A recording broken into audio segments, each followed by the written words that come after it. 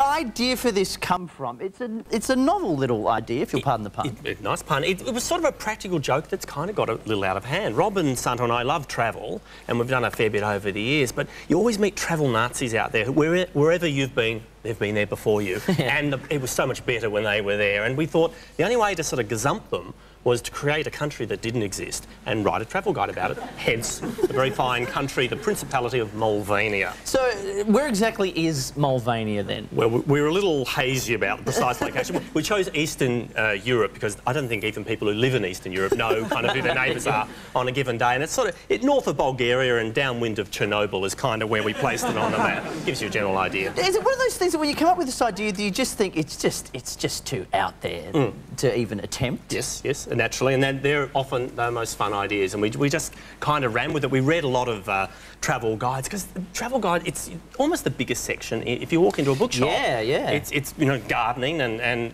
cooking, and there's travel is just monstrous, and people these days, they go overseas and they just stay glued to guides. It's like these literary life rafts they carry around with them. And I don't know if you've been overseas, but they won't even look up. You go, look, the Eiffel Tower's on fire, and they go, no, it's on page 121. I'm sure it's here. And they will not. Michelin Lonely Planets from us, people just cling to them. So we figured, we'll just create one and just sneak it into the shops. And we'll send a few out to people. I think hopefully Katrina Roundtree's got hers and she's on her way with the getaway crew to Molvanîa as we speak. So tell us a little bit about the country, because obviously you've had to create it yourself from scratch. Absolutely. It's a beautiful place. It's a little lower lying than you might prefer the average swamp to be, but it's very, very scenic. Yes. And its capital is Lutenblag, famous for its zoo. It's got one of the largest zoos in Eastern Europe, over 10,000 animals, birds, reptiles, all in the one cage, which is makes feeding easy and getting around and seeing them. So some beautiful sites. One of the world's oldest nuclear reactors is in Molvanîa, still operating, which is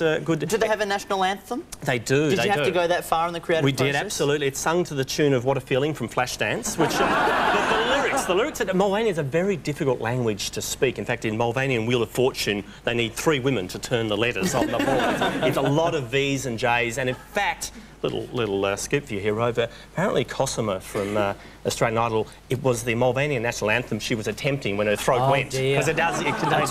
That's always, that'll catch you out every single time. You'll read the details, a new idea on that. When you write a book like this, where are you hoping it will be displayed in the bookstores? We'd love it in the travel section. We really would love someone, one of these sort of travel Nazis, to walk in and go, yeah, I've been to Molvanîa. And unfortunately keeps getting put over in the humour section. So if you are in a bookshop any time between now and Christmas, please shift it back on to the travel section. Do you think there is a good chance that someone would... Because I would think so. If you put it there, that someone... You know, a lot of people would probably plan their holidays from just going in and looking at the guides. Exactly. And a lot of people have no intention of ever taking holidays. They just read travel sections and watch travel shows, and that's fine. And so we just thought, well, we'll contribute to the genre. And tell us a little bit about the gentleman on the cover, because a lot of people might recognise that face. Maybe not the teeth, but definitely the face. You may think I'm joking. That is, in fact, Santo Cilauro.